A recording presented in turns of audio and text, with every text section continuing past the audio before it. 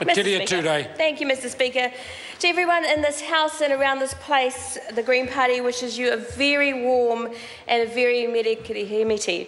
Our special thanks and warm wishes today go out to all of those particularly who keep this place ticking so that we can do our jobs. Politicians are not the easiest people in the world to work with, so to those of you who manage the chamber, who cook for us, who make our coffee, clean our office, deliver our papers, keep us safe, answer our research questions, keep the lights going, fix the heating, keeps our computers humming. All of you, thank you so much for everything that you do for us. We really, really appreciate it. Thanks, and a special Christmas wish also to our friends in the opposition, to Andrew Little and his team in particular. It's been great working with you all over this last year, and I'm looking forward to more of it next year. And you too, New Zealand First. We love you too. It's true. Don't listen to what the media says. But thinking about the media, big thanks to the Press Gallery for a year of sharing your love. Sometimes, but in increasingly constrained circumstances. We know how hard it is to do your jobs. And a very Merry Christmas too to the government. It has been a tough year for yous fellas, what with increasing unemployment. Oh, it's true.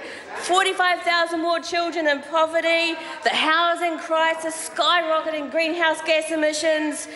But credit where credit is due, you have played to your strengths, National, and it's time now to recognise those strengths. So I am very pleased to announce the Green Party's inaugural End of Year Awards. I know, it's exciting. I have the nominations. So here we go. And we may well give you presents. Yeah, let's give them presents. I'll tell you what. My lovely assistant, Gareth Hughes, over here. So for the ExxonMobil Contribution to Oil Drilling Award, runner-up, Labor, for refusing to rule it out. But the winner goes to Simon Bridges for keeping the oil industry going through support of its hair products. Great dedication, Simon. Slick as, bro. He can get some chocolates. Give them to Jerry. He wears his underpants on the outside. Public Defender Award, sponsored by Marvel Comics, goes to Michael Woodhouse for revealing to New Zealand the grave dangers of worm farms. Michael has got our backs. We're safe under his watch. The Land Transport Association's award for the most creative U-turn, it turns out. So runner-up, Labor, for simultaneous U-turns on capital gains tax and superannuation.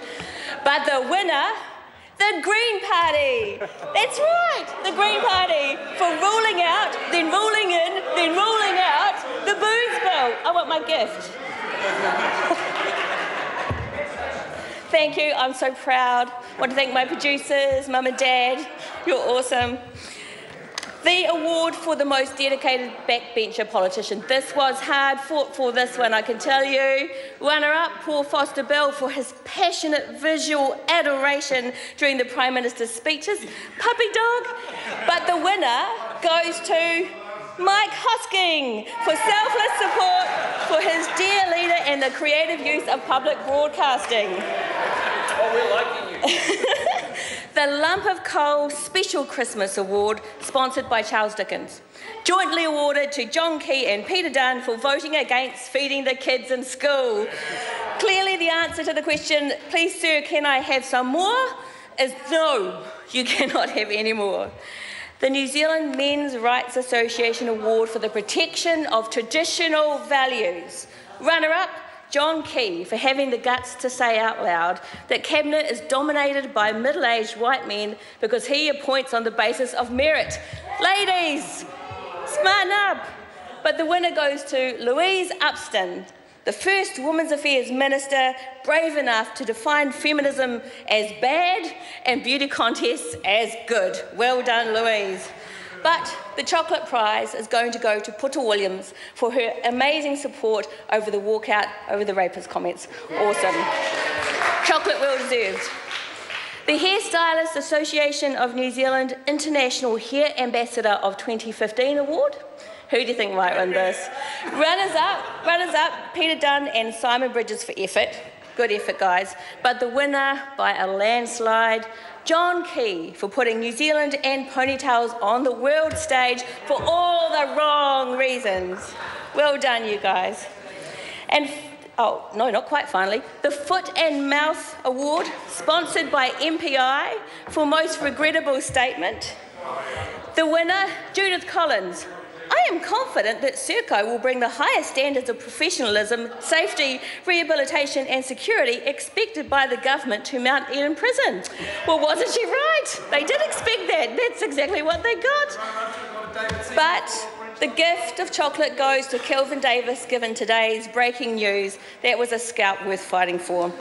And the final award, sir, for tonight, the Plunkett Karitani Award for Healthy Development and Meeting All Growth Milestones.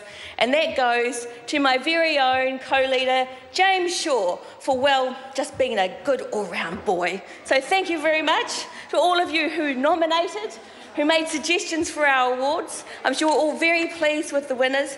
Mr. Speaker, thank you very much for all your work, for the work of all the staff that are here, for all the Green Party staff and volunteers, for all of your energy over this last year.